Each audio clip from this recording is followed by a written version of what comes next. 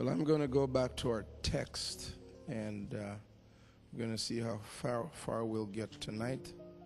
Genesis chapter 14 and verse number 18. And Melchizedek, king of Salem, brought forth bread and wine, and he was the priest of the Most High God, and he blessed him and said, Blessed be Abram of the Most High God, possessor of heaven and earth, and blessed be the Most High God, which had delivered thine enemies into thy hand. And he gave him tithes of all.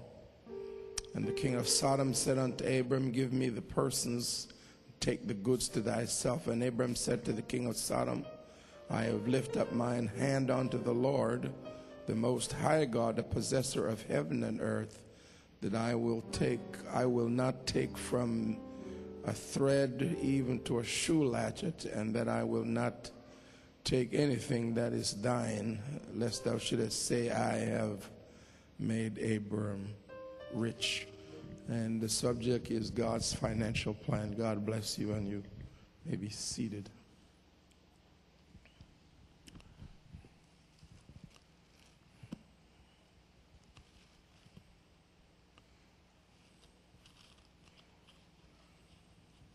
In Hebrews chapter 7, of which we touched on last week, Hebrews chapter 7 and verse 11 says this: If therefore perfection were by the Levitical priesthood, for under it the people received the law, what further need was there that another priest should arise after the order of Melchizedek, and not be called after the order of Aaron? And so we are told here that perfection, or the subject of course is salvation here, that the perfect salvation did not come via the Levitical priesthood, because the Levitical priesthood had many different weaknesses in there. But the perfect salvation, however, is brought about by the priesthood of Jesus Christ. And that priesthood is not fashioned after the Levitical priesthood, but after Melchizedek. It is this Melchizedek then that Abraham paid tithes to. And if you notice the superiority of the Melchizedekan priesthood, since the writer said that Levi also paid tithes to Melchizedek because he was still in the loins of Abraham, verse 9. And as I may so say, Levi also, who received tithes, paid tithes in Abraham. So you can see how superior this thing was, or this priesthood was, because even Levi, who was to receive tithes, paid tithes to Melchizedek. It is also worthy of note in Galatians chapter 3 and verse 8 that the gospel was preached to Abraham and not the law. And the scripture, foreseeing that God would justify the heathen through faith, preached before the gospel unto Abraham, saying, In thee shall all the nations be blessed. And of course we know that blessing comes through Jesus Christ, who was the promised seed. So the gospel was preached to Abraham and not the law. So you will see then that Abraham has nothing really to do with that law. So then, as children of Abraham, we're also obliged or blessed to pay tithes.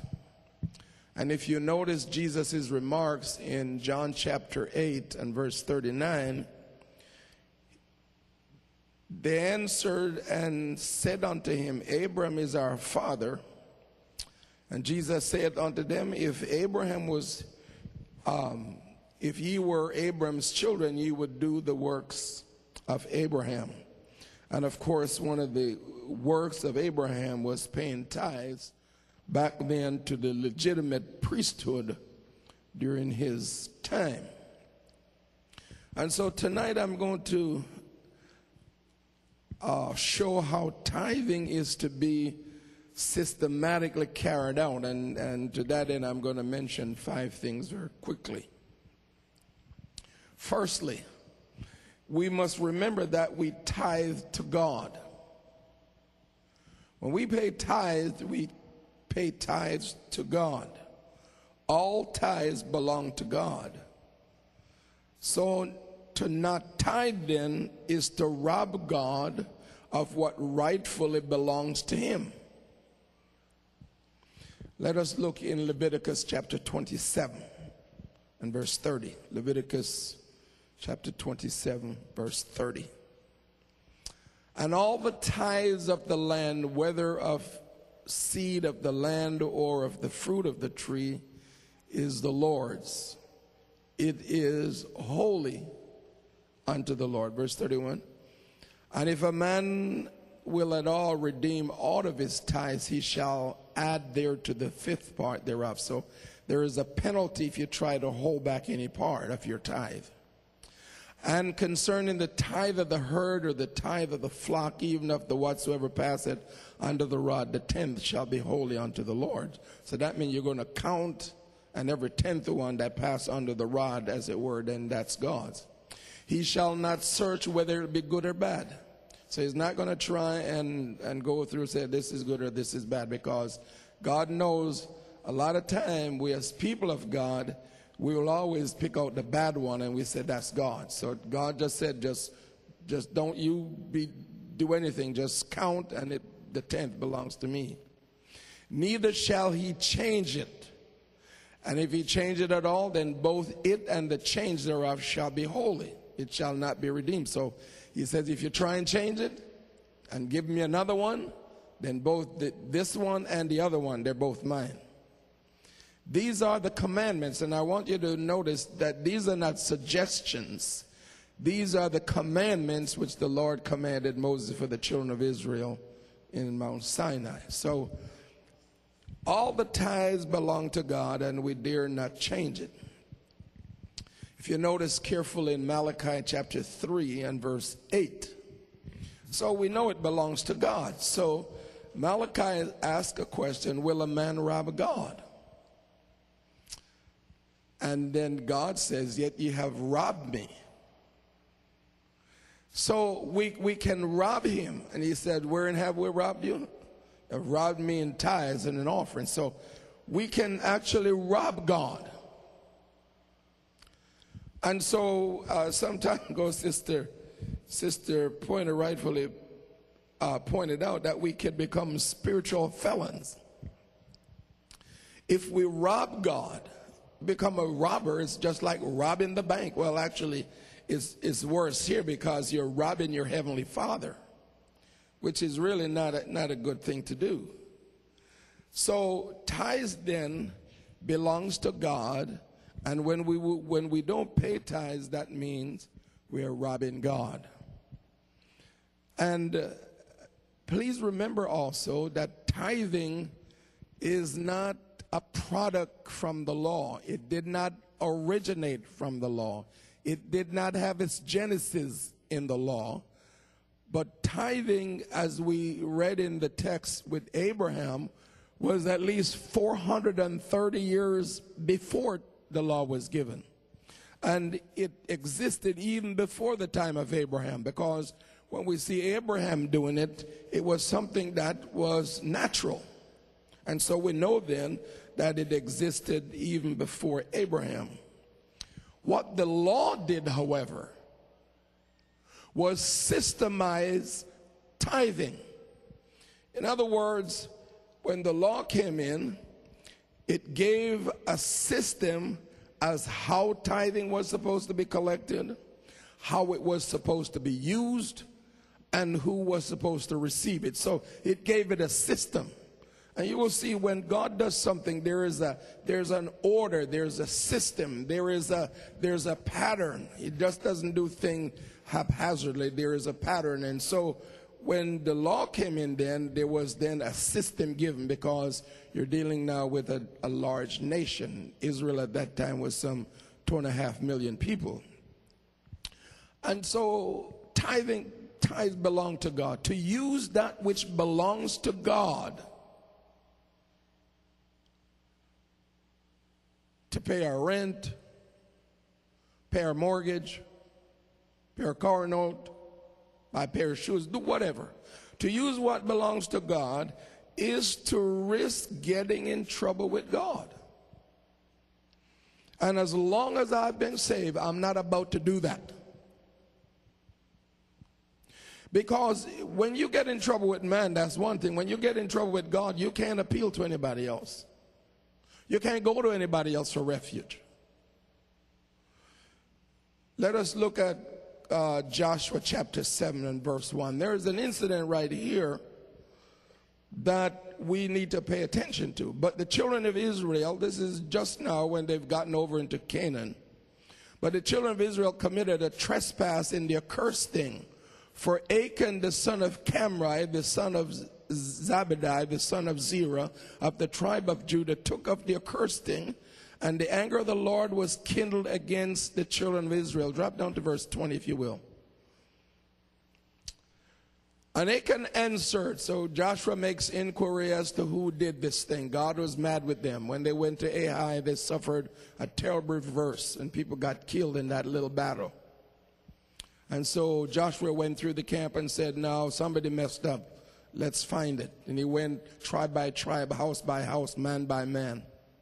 And then Achan confessed. Achan answered Joshua and said, indeed I have sinned against the Lord God of Israel, and thus have I done. When I saw among the spoils a goodly Babylonish garment, and 200 shekels of silver, and a wedge of gold of 50 shekels weight, then I coveted them and took them, and behold, they are hid in the earth in the midst of my tent, and the silver under it. So Joshua sent messengers, and they ran unto the tent, and behold, it was hid in his tent, and the silver under it. And they took them out of the midst of the tent, and brought them unto Joshua and unto all the children of Israel, and laid them out before the Lord. And Joshua and all Israel took Achan and the son of Zerah, and the silver, and the garment, and the wedge of gold, and his sons, and his daughters, and his oxen, his asses, and his sheep, and his tent, and all that he had, and they brought them unto the valley of Achor. And Joshua said, why hast thou troubled us? The Lord shall trouble thee this day. And all Israel stoned him with stone, and burned them with fire after they had stoned them with stone. That's serious business, because they had taken what belonged to God. Well, look back to chapter 6. If you bring up chapter 6, verse 19, they had used what was belonging to God. Here's what God told them before that. But of all the silver and gold, and the vessels of brass and of iron are consecrated unto the Lord, they shall come into the treasury of the Lord. So this was a type of first fruit. This was a type of first fruit, and the Lord said, well, you're not supposed to touch it. Anytime we use anything that belongs to God, it will get us in trouble. We may not think that it'll get us into trouble, because we have a mindset that God is merciful, God is kind, God is compassionate, God understands. We have all of that foolishness. But rest assured, if it's written in the Word of God, it's there for a reason. It's not there just for us to look at. It's not just there to fill the pages.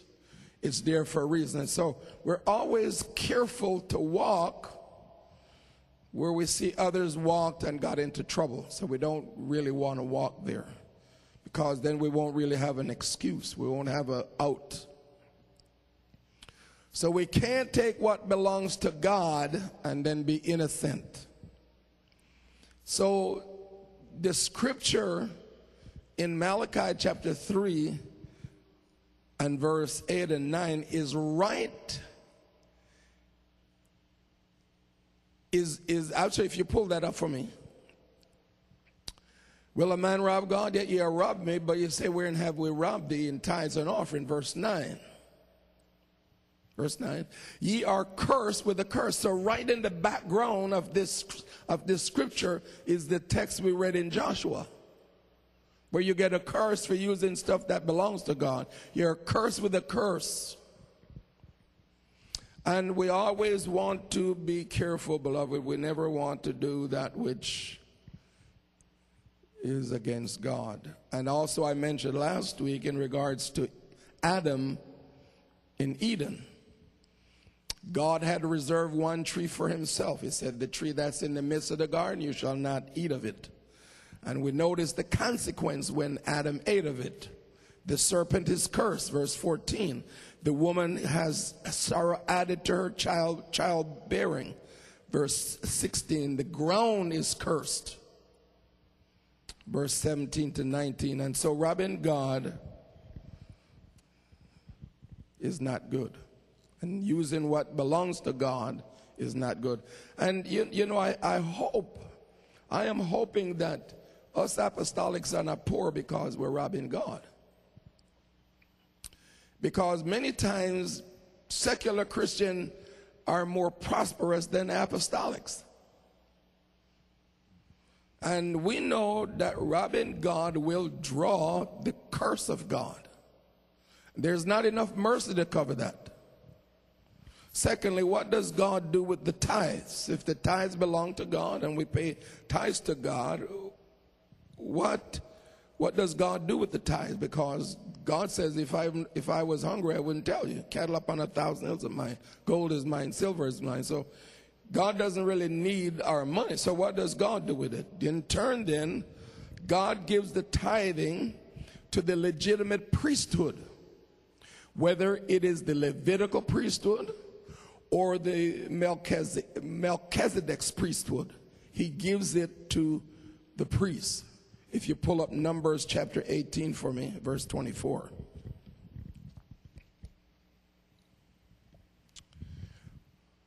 But the tithes of the children of Israel, which they offer as a heave offering unto the Lord, I have given to the Levites to inherit.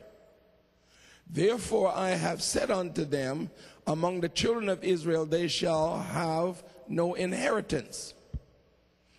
And so we find then that when the children of Israel went into Canaan, that whole land was divided up among the tribes.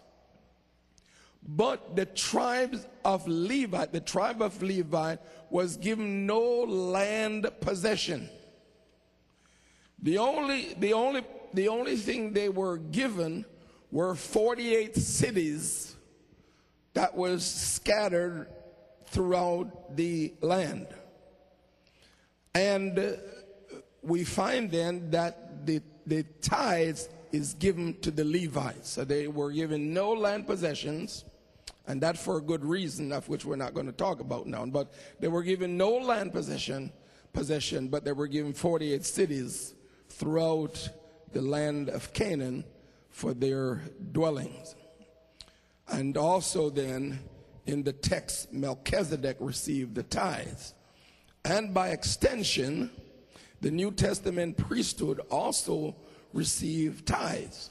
If you will go to 1 Corinthians chapter 9, verses 13 and 14. 1 Corinthians chapter 9, verse 13. Do you not know that they which minister about the holy things live of the things of the temple? And they which wait at the altar are partakers with the altars? He says, even so hath the Lord ordained that they which preach the gospel should live of the gospel. And so there is a system to all of that. God has a system. Thirdly, what is the purpose of tithings? Well, we know that under the law, it was given to the Levites, as I made mention, as their means to feed themselves and to feed their family. In the New Testament church, the tithe is given for the work of the ministry. And if we go back to 1 Corinthians chapter 9, let's look at verse 7. Go back up to verse 7. Who goeth a warfare at any time at his own charges? And so the apostle now is using pure logic. And what he is saying, and keep it there because I'm going to go further, but what he is saying is if you have an army, those that's in the army don't go to war and have to pay their way to war. Because if that were the case, if all of those people in the military service had to pay their way, I don't know they would have one takers there. I mean, it's bad enough when the country is paying their way. How about if they had to pay their own way? They're not about to do that. So Paul is saying, who goeth a warfare at any time at his own expense? That's a rhetorical question because the answer is a resounding nobody. Or who plants a vineyard and eateth not of the fruit thereof? Not me. So I'm planting a vineyard or planting anything, planting avocado or cane or whatever. I'm getting ready to eat from it as soon as it's ready. I'm not just going to let people come. I see. Listen, if I'm planting stuff, planting peas and potatoes and all of this, and I see even the squirrels coming over there, I'm going to ask you now. Listen, I'm the one that planted that thing. So just be careful. If you want to stay alive, stay out of there. So anybody's planting a vineyard, he is thinking he is going to get something out of that. Who feedeth a flock and eateth not of the milk of the flock? And of course, everybody will get something out of that. Say these things as a man, or say not the law the same also? For it is written in the law of Moses, thou shalt not muzzle the mouth of the ox that treads out the corn. Doth God take care for oxen? Well, not really. And so under the agricultural system, the oxen or the cows used to be the one that actually would thresh out the corn. And you would allow the cow then, as they're threshing out that corn or the wheat, to eat as much as they could eat. So you wouldn't put a muzzle or something like a cap over the mouth so that the oxen couldn't eat, because it really, if the cow is working to thresh out the corn, it just makes sense that you would feed him. I mean, you wouldn't want that cow, you say, well, you're doing all that work, but I don't want you to eat because I want all my corn. Well, no, you can't do that. The cow eventually will die. So if he's threshing out the corn, he's allowed to eat. And go, which verse are you at? I'm going to go all the way to verse 14 very quickly.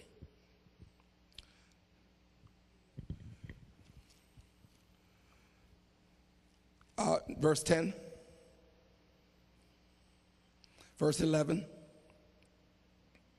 He says, if we have sown unto you spiritual things, is it a great thing if we shall reap your carnal things? He says, well, I've preached unto you the gospel, and when you tithe, if I'm allowed to eat from that, if I eat from that, that's a reasonable thing. So I'm sowing to you carnal things, I'm sowing to you spiritual things, and then I'm reaping your carnal things.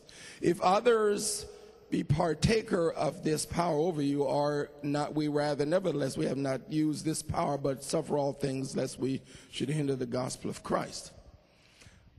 Okay, so the tithing then goes to the ministry. Thirdly, what is the purpose of tithing? I'm sorry. The work of the ministry then is so important that the man of God that's there has to give himself wholeheartedly to, or whoever the pastor is, it may be a lady pastor, that work is going to take so much from him that he is going to have to give himself to the work wholeheartedly.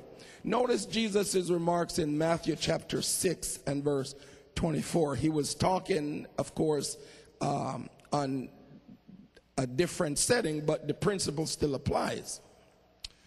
He says, no man can serve two masters, for either he will hate the one and love the other, or else he will hold to the one and despise the other. You cannot serve God and mammon. So here is a principle then, that if you have divided attention, you will do no either one. If you have your attention divided and you're looking to do the work of the ministry, and then you're looking to do a secular work, you'll do justice to neither one. And what has happened over the years is that many within the confines of the apostolic faith, and probably elsewhere, I don't know, have attempted to do spiritual work and to do secular work. And initially, when you have a small church, you could probably do that. You could be doing the church work and working diligently, and then you could work on a job and work there and do a good job there. But of course, as the work in the spiritual sense in the church increases, then you have to decrease accordingly your secular work, because we're not God. God can multitask. Sometimes people talk about them multitasking, and usually they're messing one up. So you really cannot do that consistently as the responsibility in the church increases. So what will happen then as the church grows, as your responsibility in the church grows, as your work in the church grows, you simply have to give up the secular one. I've been there, done that. And you simply can't do both. It will kill you. Now, if you're a small church, maybe have 10, 15, 20 people, and you're so inclined to pastor 10, 15 people for 40 years, that's fine. You can do both. You can do a church and pastor 12 people. That's not a problem. But you simply can't do that in a large church. And so the tithe then is for the ministry. In a small church, of course, initially, the tithing then will simply, the ministry there would be simply the pastor. And as the church grows, however, you're going to need full-time people and you're going to need part-time people. At present, for instance, at New Life, we have a small full-time staff of 12 people, and we've got some part-time folk, along with all kinds of volunteers. But as this church grows, that staff will have to grow, because you simply can't do the work and rely totally on volunteers, because it simply doesn't work like that. Because first of all, volunteers' time is then only limited, and secondly, volunteers that volunteer to do some things can unvolunteer at any time. And when you unvolunteer, then the work won't get done. Fourthly, what is tithe and how should we tithe? Well, we know from our text, if you look at verse 20, the Bible said that he gave him tithes of all. That's the latter part of verse 20. And so this is Abram, and Abram is just before he got his name changed to Abraham. So Abram gave tithes of all to Melchizedek. And then when we look in Hebrews chapter 7, verses 1 and 2, for this Melchizedek, king of Salem, priest of the Most High God, who met Abraham returning from the slaughter of the kings and blessed him, to whom also Abraham gave a 10th part of all. So then we can surmise from that the tithes is really the 10th part of all. Also, you look also, verse 4, it says the same thing. Now consider how great this man was, unto whom even the patriarch Abraham gave the 10th of the spoil. So we know then that the tithe is the 10th. And it really means that tithe is 10%, and 10% of all. Giving tithes of all. So that's 10% of all, not just a part of that. And this is why then we should tithe all of our increase. We should not just tithe a part of it. And this is why we have to tithe on our gross of our salary. We never tithe on the net of the salary, but we tithe on the gross. Because the gross is what is given to us. You say, well, I got to pay this tax, you got to pay. Yeah, that's your obligation. There's a lot of hardship in life, a lot of obligation in life. We all have to pay that. But your increase is the gross. Don't know, this microphone keep going on and off here.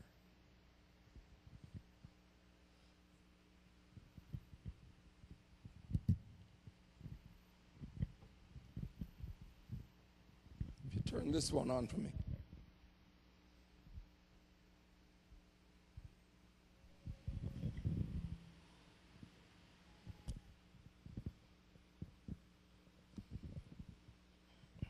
So we should tithe then on our gross, not our net. Look at Deuteronomy chapter 14 for me, please, and verse 22.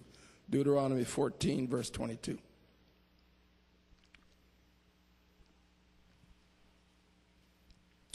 Thou shalt truly tithe all the increase of thy seed. And of course, Israel were mainly an agricultural nation. So you shall tithe all. Should not try to reserve any part. And then in Genesis chapter 28, verse 22, and this was the instance where Jacob was leaving Beersheba and heading out to Padan Aram, where he met the Lord, and he had that encounter with God. And he said, and this stone which I have set for a pillar shall be God's house, and of all that thou shalt give me, I will surely give the 10th unto thee. And you observe again, of all. And that is very important, that all.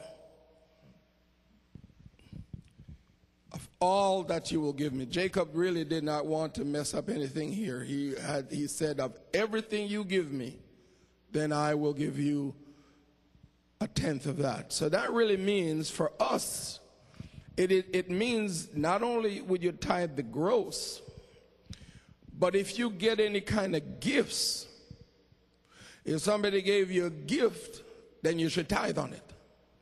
If somebody gave you a bag of grocery, you need to tithe on it.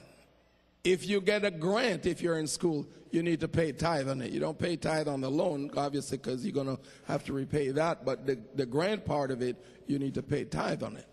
Everything that we get, God is wanting us to tithe. If you notice Jesus' remarks in Matthew chapter 23, if you pull up verse 23 for me.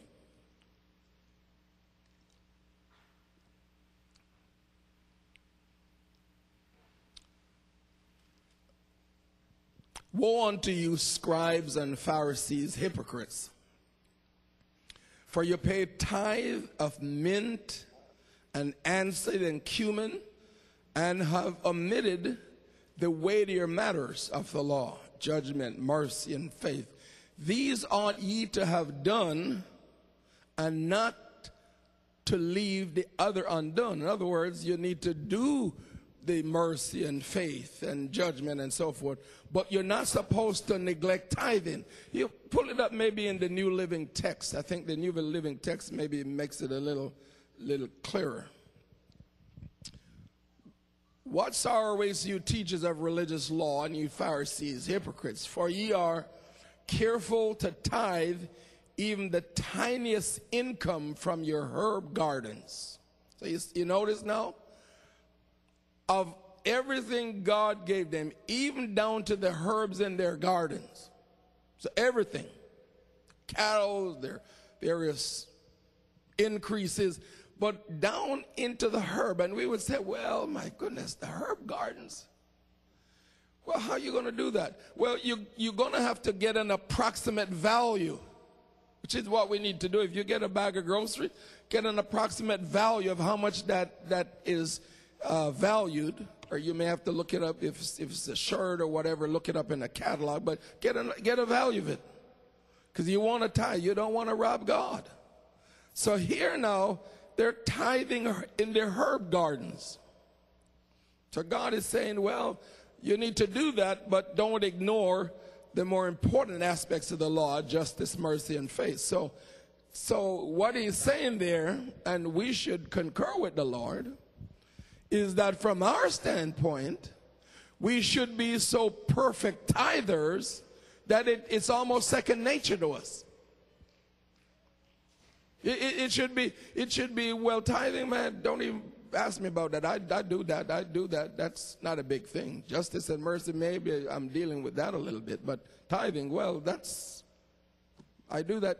And this is why, of course, that in the New Testament you don't have that much teaching on tithing, although there is enough there, is because in the New Testament then, most of the teaching that you get is because people were struggling in that area.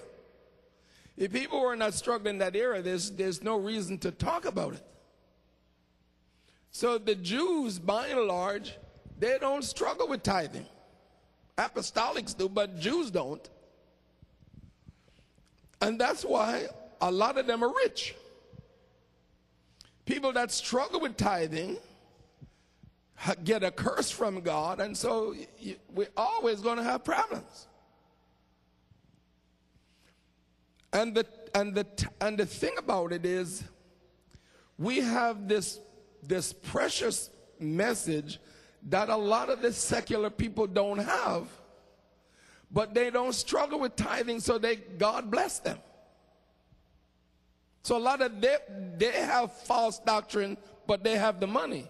We have truth, but we don't have any money.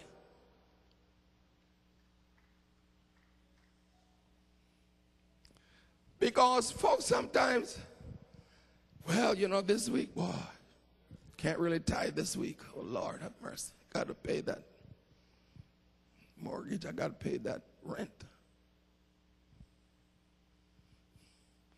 I mean, that right there is just outrageous.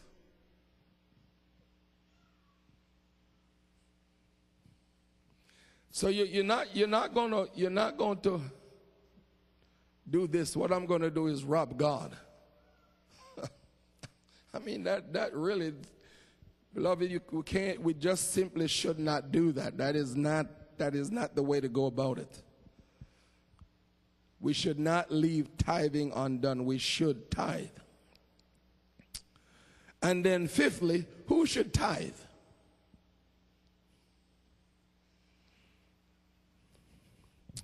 Well, this simple answer, of course, is that everybody should tithe. Because there's a principle involved. As we said, that God owns everything and he made us stewards of his goods. And so we all need to acknowledge God's ownership by tithing on it. When we don't tithe, we're telling God that he doesn't own it, but we own it. And so we become liars. And if we're liars, then we're joined with the devil, because the devil tells lies. So everyone should tithe. And here is the thing also that's attached to tithing. There is a blessing that's attached to it. So there's an obligation to do it, but there's also a blessing that is attached to it. Even the people then that receive tithing, they should tithe. They need to tithe. So when Melchizedek received tithe, then he should tithe. Levite that received tithe, they need to tithe. Let's look at Numbers chapter 18 and verse 26. So Levites, they receive tithe, but they should tithe. Thus, speak unto the Levites and say unto them, when ye take of the children of Israel the tithes, which I have given you from them for your inheritance. So God said, when you get your tithe, I've given the tithe to you, then ye shall offer up and heave offering of it for the Lord, even a tenth part of the tithe. So the Levite also paid tithes. And as a consequence, therefore, ministers, pastors, those that are in the ministry, they need to pay tithes. And they need to pay tithes, of course, on everything. And even my children, I taught them to pay tithes from they were small. If I gave them an allowance, they have to pay tithe on it. If they didn't pay tithe, I didn't give it to them, because I didn't want them to become robbers. And when they were small, they had to pay it because I paid it for them.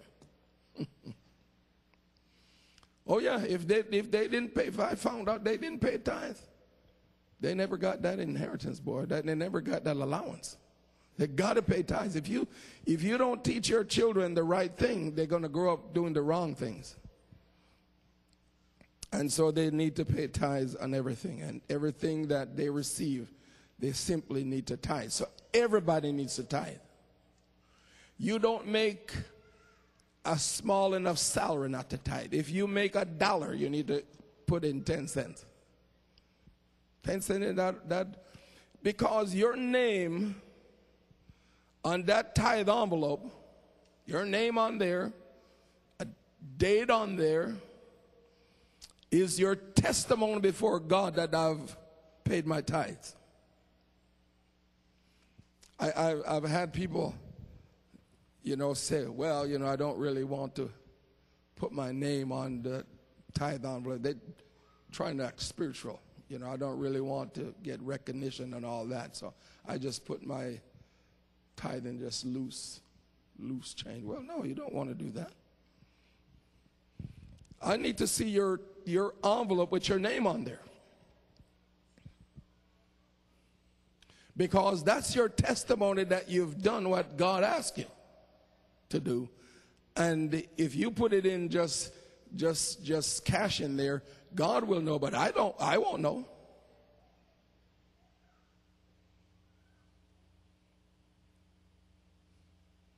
You say, well, what difference does it make if I don't know? Well, a lot.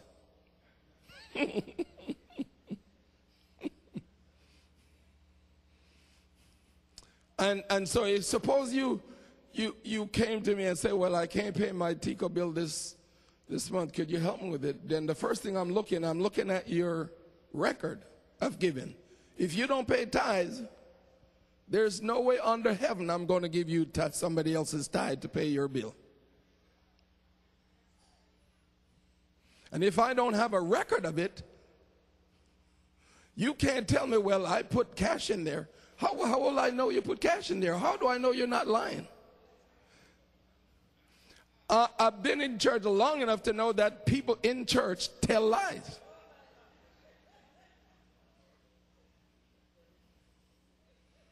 I'm not naive enough. So if your name is not on an envelope and it is not entered into the system, I don't know if you're paying tithes. You might be. But if it's not entered into that system, I'm just assuming you're not paying tithes. And if you're not paying tithes, that means you're robbing God. You're a spiritual felon. And I would not give you any tithe. Furthermore, I wouldn't even give you money out of my pocket, because you're a robber. And furthermore, I wouldn't trust you with anything I have, because you're a robber.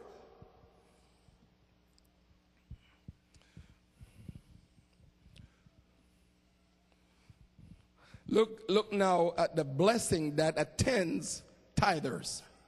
Malachi chapter 3, verse 10.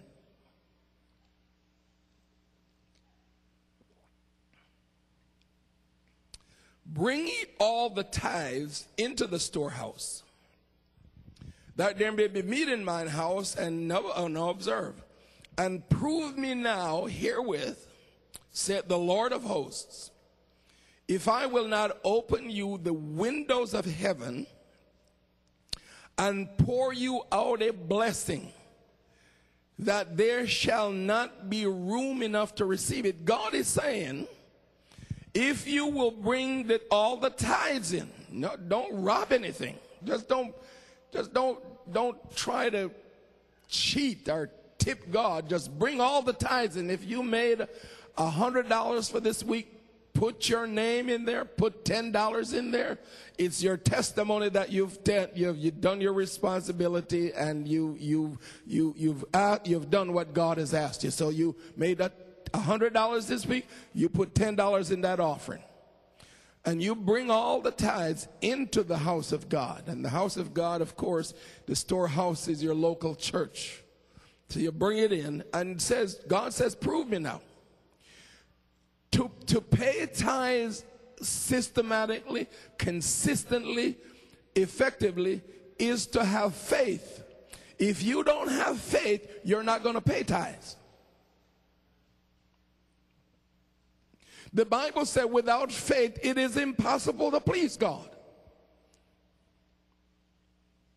So if you don't have faith, I know you're not going to pay tithes. Because some people say, well, it's going to that preacher. Well, no, it's not. It's your testimony before God that you've done what you're supposed to do. And I don't feel that you people are going to go to heaven if you don't pay tithes. Because do we have robbers in heaven? I don't think so. So if you're a robber of God's tithe, you're not making it into heaven. In 1988, which is sometime before some of you were born, they had a book that came out, 88 Reasons Why the Lord Was Coming in 1988. And I believe they said in October 88. 88 Reasons. I had a preacher friend of mine. He said he's never seen as many people paid their back tithes in any other time or setting than in 1988. He said people brought in tithes from when Adam was a boy. They brought tithes, everything. They went home, calculated that thing. They figured God was coming in 1988. They want to get right. Well, why not get right even if God is not coming today? Why not get right? God can come anytime. Because they knew that if you don't pay tithes, you're not going to heaven. Because if you don't pay tithes, you're a robber. So God is giving them a challenge. Bring all the tithes in and watch me if I will not open the windows of heaven and pour you out a blessing. And notice how overflowing this blessing is, that you will not have enough room to receive what God will bless you with. How many would really believe that? That God said he will bless you so you won't have enough room to receive it. When you do this thing consistently, not just for a weekend, so tithing has to become a way of life. You can't be looking at it. It just becomes a way of life. And you tithe consistently. Whatever God bless you with, you simply tithe. You don't look at it, this or that. You simply tithe because it is right.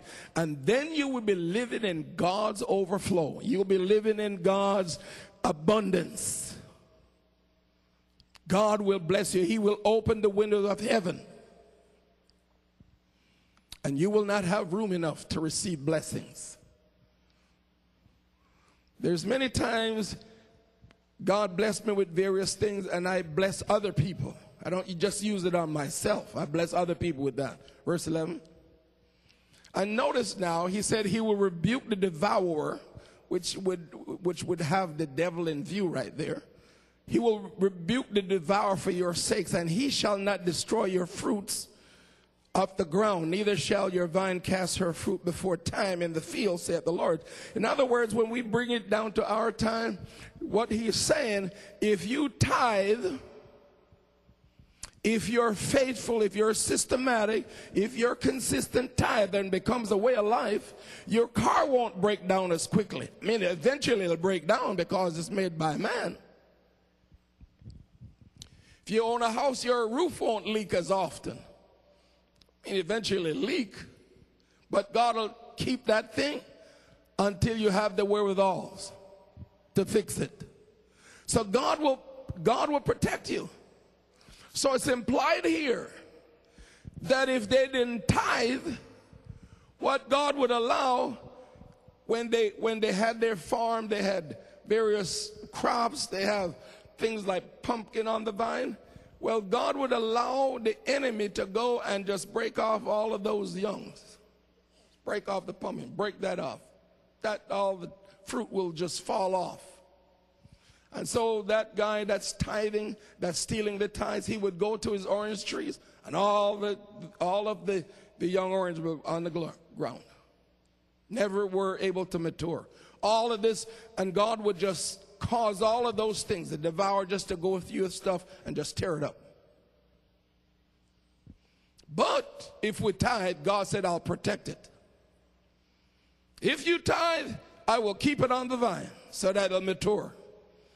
So many people, usually when people are struggling financially, they're also robbing God.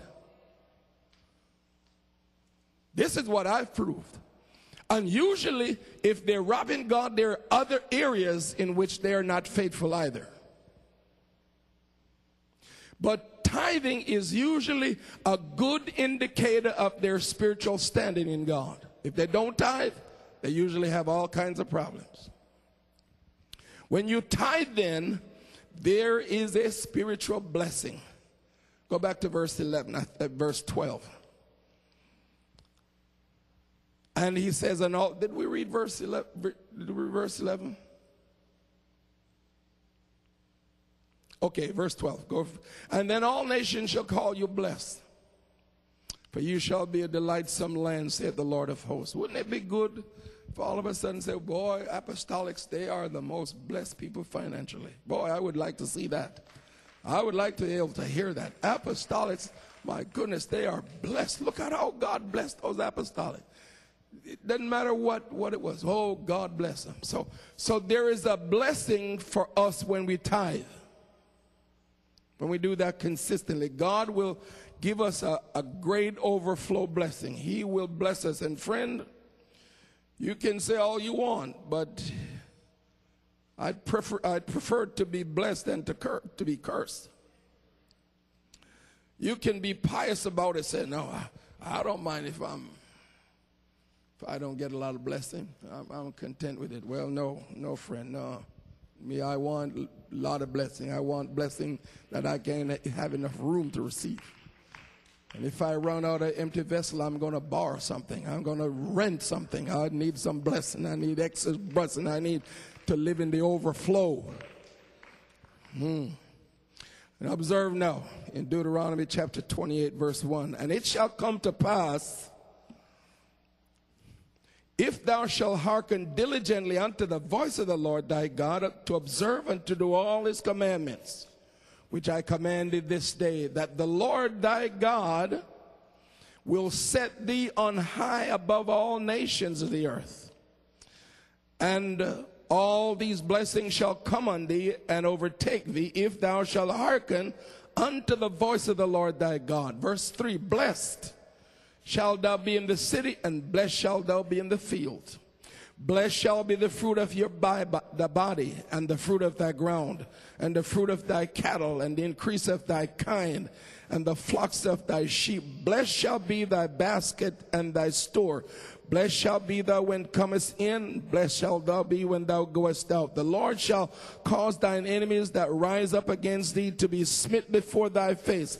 They shall come out against thee one way, and shall flee before thee seven ways. They're going to flee in confusion. Verse 8, the Lord shall come, now observe, the Lord shall command the blessing upon thee, and in thy storehouses, and in all that thou settest thine hand unto, and he shall bless thee in the land which the Lord thy God giveth thee. The Lord shall establish the unholy people unto himself, as he had sworn unto thee, if thou shalt keep the commandments of the Lord thy God, and walk in his ways.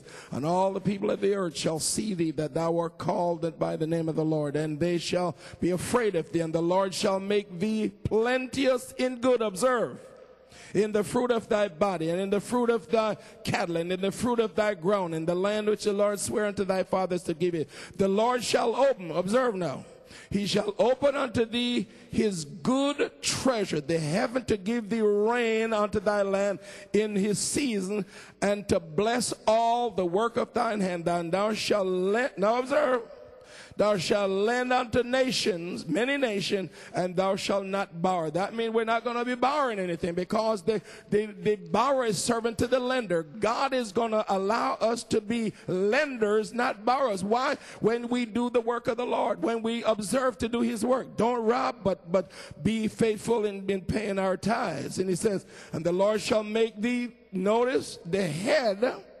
You know, we've been bringing up the rear long enough. At some point, we got to be tired of that. Always at the back. I'm tired of this. I want to be at the head. He said, shall make thee the head and not the tail, and thou shalt be above only, and thou shalt not be beneath, if that thou hearken unto the commandments of the Lord thy God, which I command thee this day to observe and to do them. We can stand. I'm done. So God is going to bless us when we tithe, because this is a requirement. When we do that, God is going to meet our needs. And every one of us need the blessings of God. So we should not rob God in tithe, but we must systematically pay our tithe, and God will indeed bless us. And God has a great overflowing blessing for us. And we want, we have a lot of work to do. And we need the blessings of God. We need the blessings of God. And I want you to remember that Abraham was probably one of the richest men in the East.